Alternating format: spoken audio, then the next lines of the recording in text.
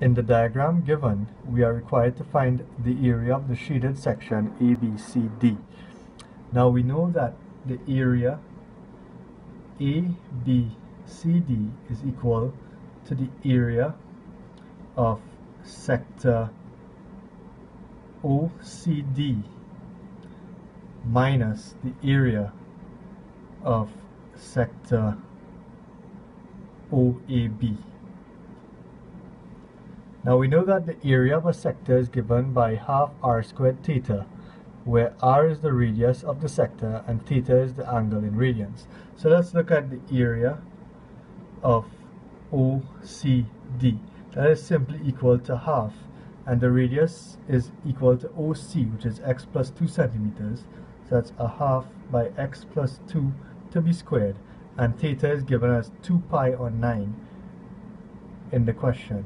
So that is equal to x plus 2 squared by pi on 9.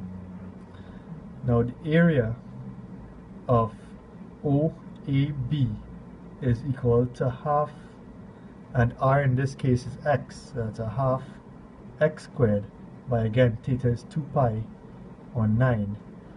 So that is equal to x squared by pi on 9.